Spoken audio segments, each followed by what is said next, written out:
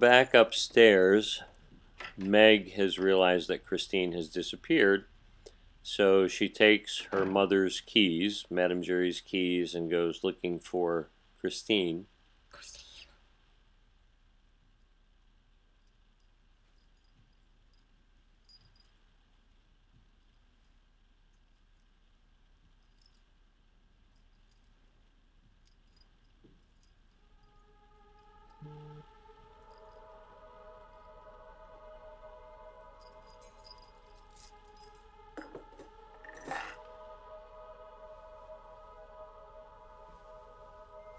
And she notices the mirror partly slid open.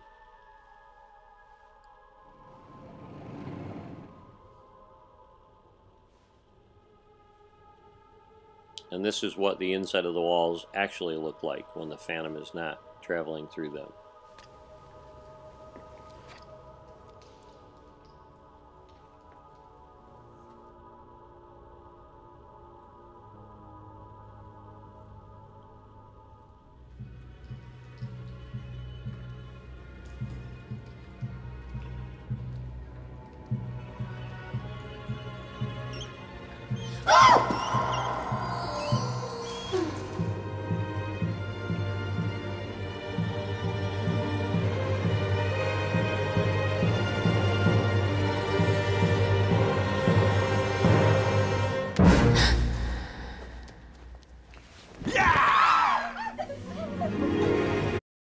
Joseph Bouquet, we talked about him a little bit before. He's the head of the stagehands, probably the backstage manager of the opera house.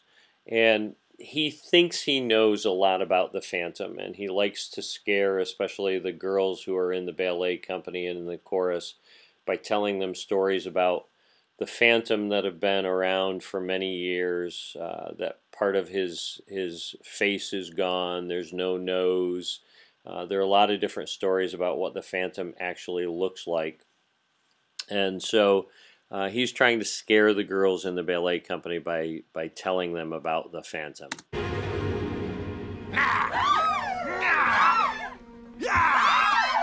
Like yellow parchment is his skin. A great black hole serves as the nose that never grew. You must be always on your guard, or he will catch you with his magical lasso.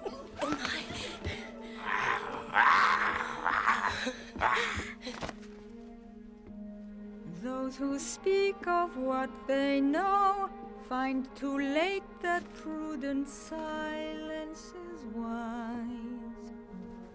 Joseph Bouquet, hold your tongue.